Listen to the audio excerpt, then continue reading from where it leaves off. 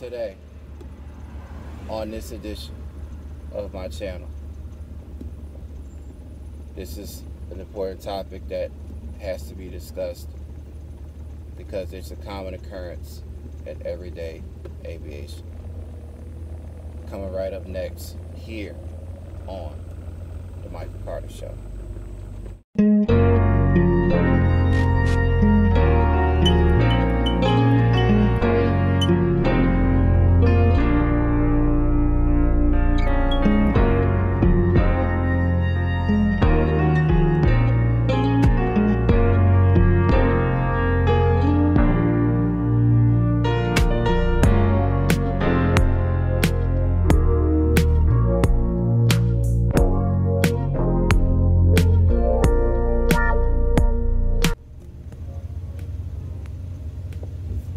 Good day, everyone. How y'all doing? Thanks for stopping by, tuning in as always. So forgive me of, I should say once again, doing a video like this, but I'm currently dashing, so bear with me real fast before I get into the topic at hand. So a couple weeks ago, I got a new phone, well, actually 2 new phones. Long story short, got a duplicate. The first phone was a duplicate after the original phone messed up on me, malfunctioned, blacked out, and when trying to see what was wrong with it to try to fix it, I was told, oh, it's no longer good anymore. You can either, that happened on a Friday. So you can either wait Saturday the next day to have a duplicate mailed to you, or wait till Monday to get a new phone or whatever or something. And since I had insurance to cover it, it was all good. I was like, nah, let me get a duplicate phone the next day in the mail. So what ended up happening was I got the new phone the next day in the mail, but the rest of Friday using my tablet as backup to the DoorDash on. Yeah, any mobile device you could use an app on to do what have you. So do whatever. I get the duplicate phone, and I needed assistance with it. I got it, well, when I finished Saturday night, whatever time Saturday early the day came. So I needed assistance with it Sunday when I went to a different phone Verizon store, because I have Verizon. And the store I went to see what was wrong with my original phone, I wasn't in that area. So basically I was in an area to get a change of scenery to dash elsewhere.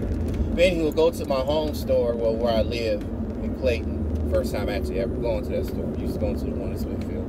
But to, you know, have them turn on the phone for me or whatever, to get assistance, a duplicate phone I'm talking about. And I was told that, well, LG does no longer make any phone, blah, blah, blah. But I was like, I was told at the Smithfield store last year when I even got the original phone. And that the original phone, I were to mail back for parts. It came in via FedEx. So mail it UPS or back to FedEx and Fort Worth and Lines. So my mother, she went there for defensive driving training because she works at FedEx Express, their Plano station. But anywho, I already, so what ended up happening was, what had happened was that I ended up upgrading to this phone here. It's a Motorola phone outside of an LG. And the process with that was it took forever for as far as the transaction to go through of me upgrading, even though I already upgraded. And plus, when I first walked in that Verizon store, no AC was working, they said, kind of find out. So it was 2 double troubles going on right there. And they said, but you're good as far as you being upgraded. It's just the transaction's not going through in our system right away, so it will take up to 24 hours or whatever.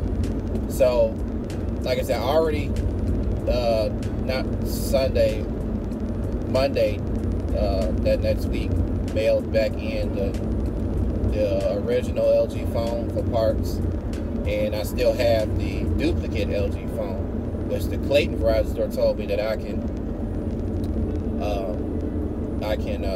trade that one in, but I haven't yet. I haven't done anything with the phone yet. I thought I'd probably as far as like, you know, as an extra camera phone or whatever, videos or something to take pictures, whatever. So that's on that note with the new phone or new phones or whatever.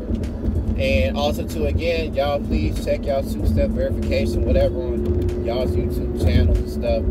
Right, other people still getting hacked, and I'm saying it too from experience. It hasn't happened to me yet, but also the week after that, my Dasher account gets hacked. Yeah, I was out doing pickup orders, and merchants were playing games, and then I get to a place, pick up a place, PetSmart or whatever, and I get a phone call from Dasher support saying, hey, you know, we need verification. Your customer tried calling. I'm like, wait, I didn't get no notifications about a customer trying. My customer tried calling me, whatever, about trying to add more items onto this PetSmart Pets food order. And it's about verification. We need new illustration. I'm like, wait a minute, let me check and see what's going on. And come to find out, my account information for bank information gets wiped out with the hacker's information put in there, he or she, or he, she, or whatever.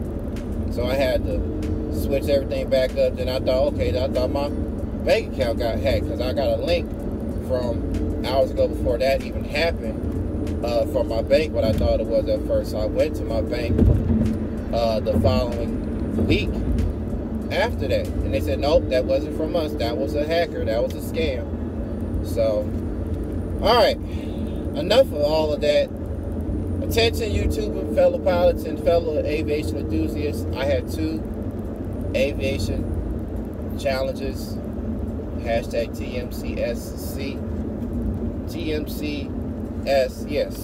challenges. How aviation has changed your life, and say the phonetic alphabet in 30 seconds or less. If you can please do me a huge favor of accepting these 2 challenges and then doing a response video to them, I would greatly appreciate that. So I'm not gonna go in depth with it like maybe future as far as like calculations and stuff, but this is really important on why weight and balance is just all safety in everyday aviation.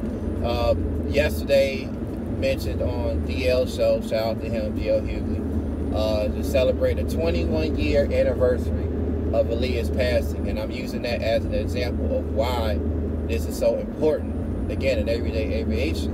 Because if you don't do your calculation, now this is not her fault, this is the pilot, her pilot's fault of getting their hiatus, to loading up the plane to the maximum weight or beyond the maximum, exceeding maximum weight for takeoff, cruise, and landing, or what have you. Just take off altogether, you know, before getting airborne, to, you know, for the crash like that and them all being killed and everything. So, you know, just do your calculation. Like I said, I'll in a future video, another video, do what calculations and stuff are of weight and balance. But, you know, an RIP to anyone else, celebrities and non-celebrities, who has gone through such tragic events like hers. Such tragic events like hers. And yeah, all I will say is, again, make sure you do your calculations correct. Because if you don't, even with density altitude, what I'll again get into in another topic on another video, but you know, you decide to just load up your crew, you know, your luggage and everything, and you just decide to take off and thinking everything is okay. But what's going to happen is you're going to be rolling much longer on the runway, and you'll then soon come find out that your climb rate is going to be peanuts. And then next thing you know, you're like, oh crap, my airplane isn't climbing as it should, and just crash the airplane. So, you know, just keep that in mind. But alright, I'm not going to hash on any longer. Like I said, I just wanted to briefly discuss why this is very important in everyday aviation. From my channel, to your channel. Salute.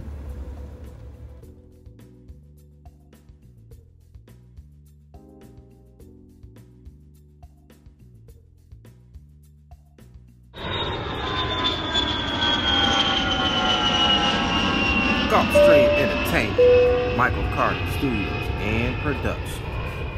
Oh yeah, if you enjoyed my channel and video, check out these channels and videos.